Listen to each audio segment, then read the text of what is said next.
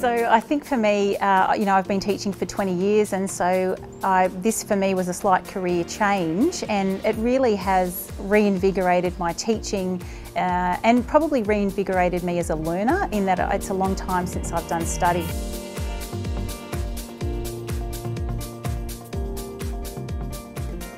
Newcastle's Masters of Special Education has 6 specialisations.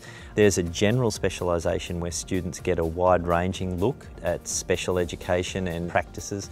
Then you have an early childhood pathway, which is particularly useful for students who are working with younger children, of course. We have a pathway in support of teachers who are working with students with emotional disturbance and behaviour problems. And then we have 3 very important pathways or specialisations in partnership with the Rennick Centre, and they focus on students with hearing impairment and the sorts of ways in which we can best support those students, students with visual impairment or blindness, and a sensory disability specialisation that gives a broader look at sensory challenges for students.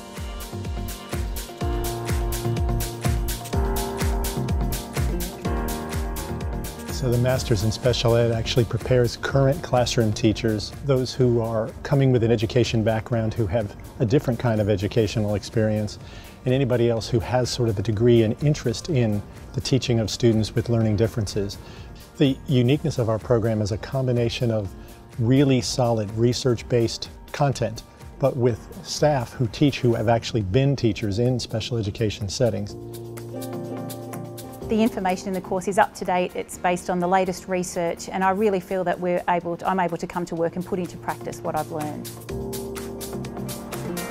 Collaboration with the University of Newcastle allows us to fit in with a program in special education that's second to none, and to offer our students a framework for both online and face-to-face learning opportunities in special education that gives them the opportunity to share in the great resources of the university, as well as the resources that we can bring to bear at the Rennick Centre at the Royal Institute for Deaf and Blind Children. We're able to be on the absolute cutting edge, not just of practice, but of research in this area.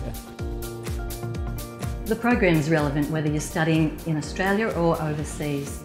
The information in the courses represent best practice in a worldwide capacity. So for me, the online course was really great because it was flexible and I was able to just make it work with life and home and work, and it's been a really positive experience for me. Lecturers have made themselves completely open and flexible and have been really good at replying quickly and so forth to emails. The other thing is that some of the courses included lots of online forums. You've been able to read other people's responses and, I guess develop a conversation online about certain issues, and that's been really a productive way to learn.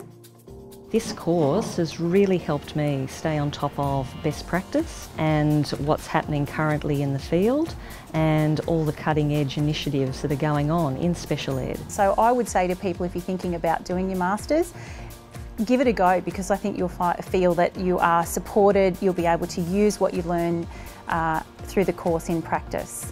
So I guess for me, in terms of saying was the Masters beneficial, I would say absolutely, because I got a job out of it.